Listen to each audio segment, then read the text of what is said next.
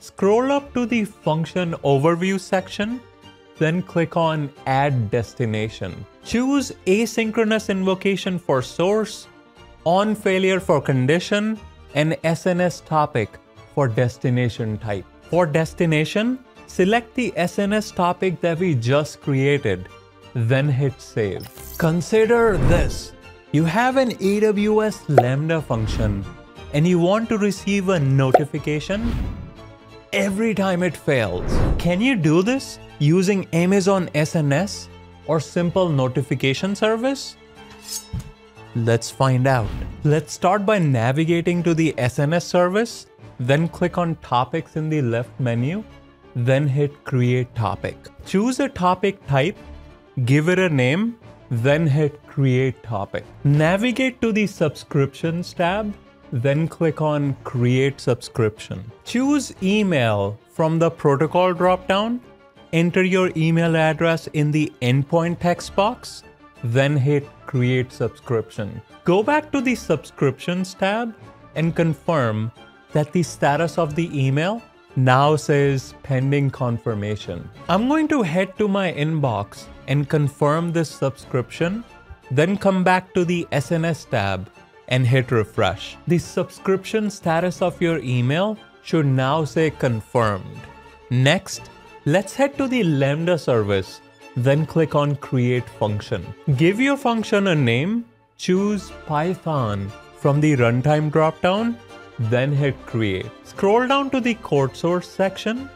Here, I'm going to copy paste pre-written Python code that starts by extracting the name from event in a name variable. On line 3, I'm saying that if the name value is equal to Batman, then raise an exception saying sorry, cannot handle Batman. Finally, on line 5, I'm returning the hello name string. Hit deploy to deploy your changes, then click on test to configure your test event. Give your test event a name, then in the event JSON, I'm going to set a value of Spider-Man for my name key, then hit save.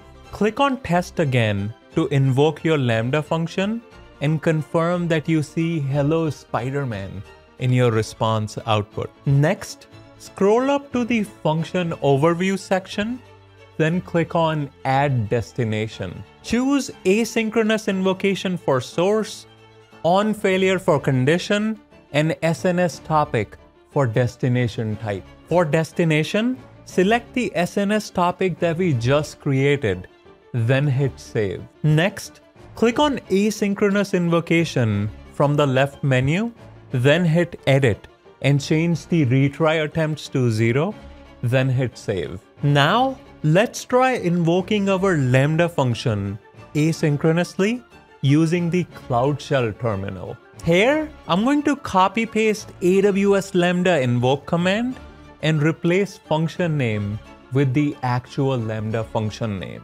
Note, I'm also passing a payload with a key of name and a value of Batman, which should make my Lambda function fail, and that should trigger an SNS notification to my email. Hit enter and confirm that you see a status code of 202, which means that our event was successfully placed on the queue. Now, if I head back to my inbox, I should see a Lambda failure notification with the request payload, response payload, error type, and more. There you have it. But before you go, here's a question for you. Why did the social media addict apply for a job at Amazon SNS?